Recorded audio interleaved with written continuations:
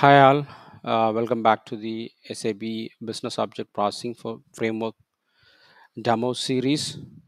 So today we're going to see the demo how we can create the subnode for the existing business object. So from the last session we know, so here is the two transaction code which is majorly used to design your business object as well as to test your business object. Let's open the design transaction code to create the subnode.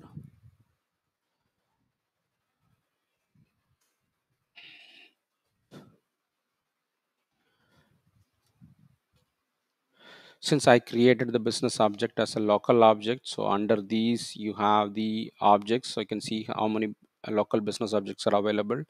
Let's expand that and open our business object and expand the node structure. So here we are going to create the new subnode. So we are in display mode.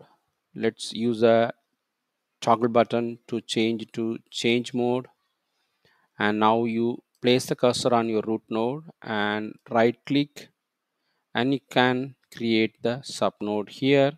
So there are different types of node which is possible to model it on this transaction. So we just go with the standard node to capture our item information. I'll select the standard node.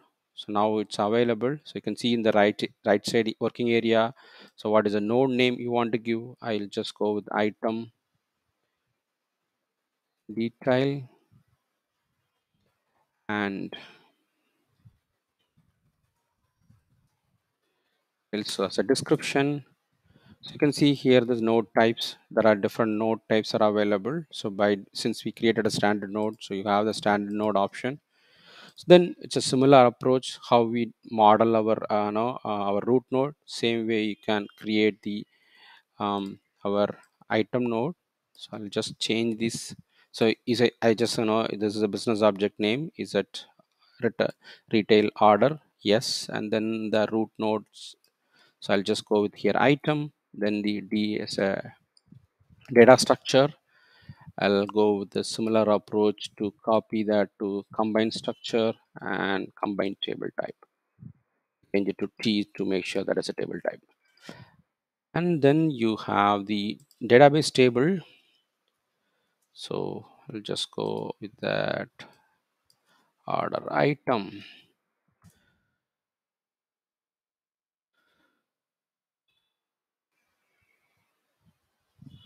Yes, so now we just save this business object node. So it's available on that website. So now now we go on, now model the attribute for the data structure. Double click on the data structure. Yes, create the data structure. File order item details. So whatever you want to have, line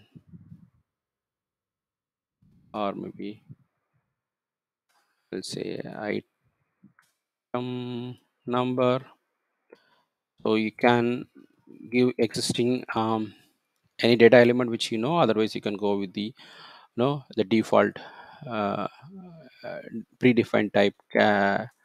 I'll just go with int 2. So I need only an integer number as a 10. Length is 5, and then I need a material number. MATN number. So we know the data element for the material, and then so we want to capture the quantity. We know that the quantity should be a decimals with the 3 digits, so we want to have some predefined type, or maybe you can go and create your own data element. So I'll just go with the standard data element kwmeng, which is a predefined quantity. And then you want to have the unit of measure for the quantity, Yes. Okay. And then you have the price. So I'll just go with the unit price, which is the single unit price of my material. So I want to have the to be captured as NETPR, a single price as a net price. And then I want to capture the total item price, and that will be like a NETWR, because this is only 11 length and two decimals, so this is 15 and two decimals, so that's much more currency information. You can store it here. And then you have a unit of measure for the currency.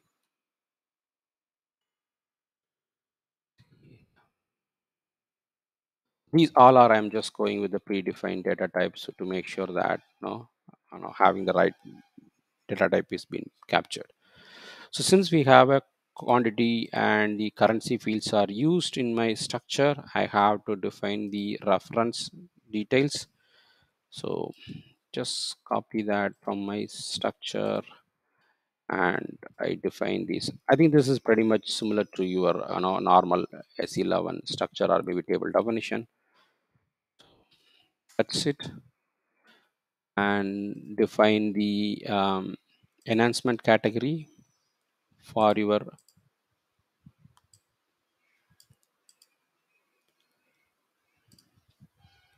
data structure and save your structure and do the check and activate your structure. So structure is active now. Let's go back. So once we generated the structure, as you know how to create the combined structure or how to generate the combined structure and combined table type database table for this node. So same approach, but want to make sure that you are, whenever you do the regeneration, it generates the for entire business object. So if there is any changes happen on root node data structure or combined structure, that will be also regenerated as per the current definition. So make sure that you have a right option has been selected. So I'll just go with here always deep and combined structure data table, combined table type database table, and all the information has been selected. Let's press OK.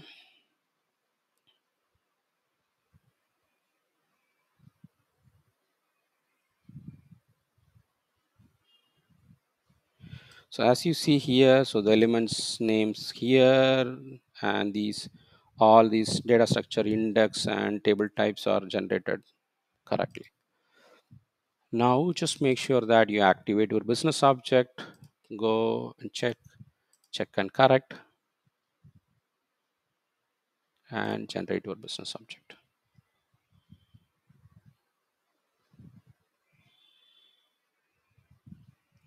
So business object is generated successfully.